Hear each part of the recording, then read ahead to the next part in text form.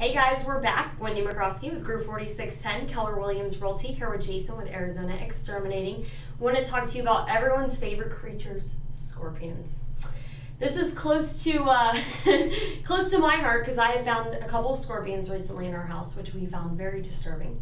And so I also was sharing with Jason an experience that I had with a client who, on the seller's disclosure notice, the seller listed that they'd seen like 2 scorpions within the last 4 years or something like that on the seller's disclosure. But when we went into the house, they had done a lot of treatment to the home. Grading, I don't know if that's the right word, but to keep them from getting into the air vents, things like that, and it really freaked my buyer out. So want to talk to you kind of about what does it mean? What do homeowners need to look for, or home buyers need to look for when they're seeing scorpions, and what do you guys kind of do to help them out? There's, I don't know if there's a way to really distinguish whether or not that home is going to have scorpions or not. I can tell you some of the areas or some of the conducive conditions for scorpions would be lots of palm trees, lots of river rock, block walls, which every home has. Right. Pretty much, being in Arizona makes you, susceptible to having scorpions. Right. There's a lot of different ways to treat for scorpions. We can try to exclude them out of the house by doing black light treatments in the yard, inside of the attics, inside of the bedrooms, to try to find as many as we can and to extract them from the home.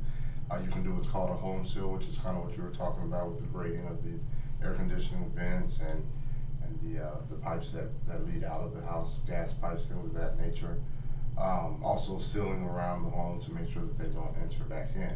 And then, of course, with the repetitive treatment to treat for them, there's a pretty good chance you can control the activity of scorpions in your home. Right. So is it true, or is it, maybe I made this up, but if you keep the smaller bugs out, the earwigs, the crickets, the roaches, or whatever, if you keep those smaller bugs and you keep your normal, you might be less likely because they're hunting for food, or are they just literally hunting for a cool spot when it's 120 out? I mean, it's pretty much the circle of life.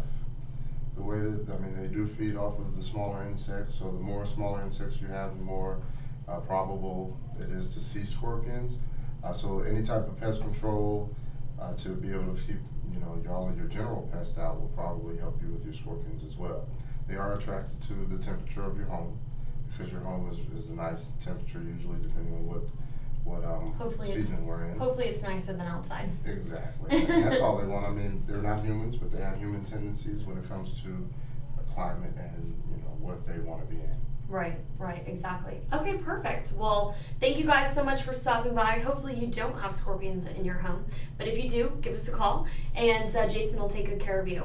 If you know anybody looking to buy or sell a home, we'd absolutely love to help them as well. Give us a call, follow me on Facebook and Twitter for more videos on the real estate market or anything pertaining to homeowners or home buyers. Thanks, and have a great day. Thanks so much, Jason. No problem. Thank you.